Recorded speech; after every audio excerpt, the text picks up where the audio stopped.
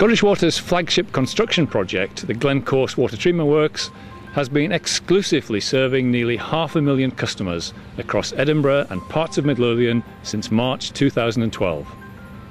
The £130 million investment incorporates cutting-edge technology with leading environmental engineering practice.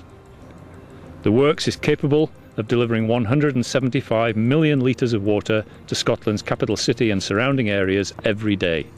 That's the equivalent of 50 Olympic-sized swimming pools. Combining Scottish Water's largest ever consultation with the results of a detailed civil engineering study whittled 6 locations down to 1. Raw water supplies are delivered through gravity from our reservoirs in the borders to the works, driving the inlet mains hydro turbine, which sustainably provides a third of Glencorse's 200 kilowatt energy needs. The same natural force which delivers treated water from Glencorse directly to customers across the capital. Construction delivery partners Black & Veatch have installed the pioneering counter-current dissolved air filtration and flotation treatment process, combining 2 highly efficient filtration processes into 1 unit. The main difference between a Cocoa DAF and a DAF system and a conventional DAF system is that the coagulated water flows counter-current to the aeration bubbles. This gives an increased efficiency in the process by increasing the probability of particle air bubble contact as the coagulated water flows through the curtain of air bubbles during the treatment process. The raw water is chemically conditioned to produce tiny flock particles, and then it's passed through a variety of flotation and filtration process units prior to disinfection and pH correction, and then storage in one of the largest water storage tanks in Europe. Even residue from this process is retreated on site, ensuring as little of the raw water as possible is disposed of as waste, making Glencorse one of the most efficient water treatment works in the country. All of this is housed under Scotland's largest grass roof. In a world first, the roof was specially blended from a mix of pentlands, wildflowers and grasses. It covers an area the size of 4 football pitches. The project for me, although it kind of finishes at the farm gate when the product drives out the door, it didn't. It kind of captured the imaginations of everybody involved in the project. You know, that it was the kind of nice, touchy-feely side of a large construction project.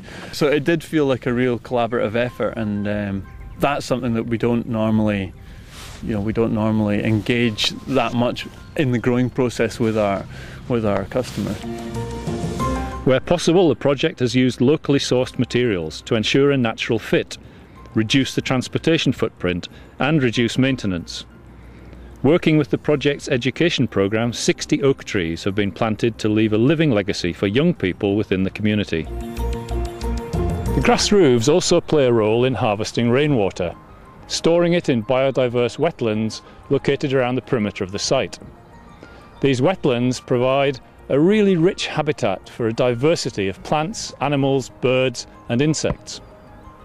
In another world first, the project team introduced a mobile pipeline production plant on the route of the new trunk main.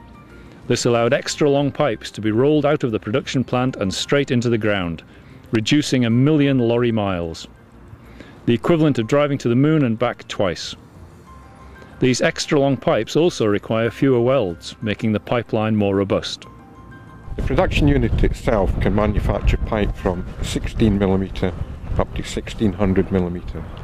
And because of the setup of the equipment, the production rate is about 2 to 3 times faster than what it would be in a standard factory produced situation. Polymer goes in at one end, it's heated up, it's injected under pressure, and at the other end you get a nice big round black pipe. Simple as that. Sliding the new mains through existing infrastructure ensured that we kept the Edinburgh City bypass flowing and that drivers were never disturbed by the pipeline extension. The Glencorse Water Project has lifted several international awards and hosted visiting dignitaries from both home and abroad. It's a very modern plant, and this has been a huge investment, bringing a lot of jobs during the construction phase, but also increasing the reliability and the quality of the water supply to nearly 500,000 people.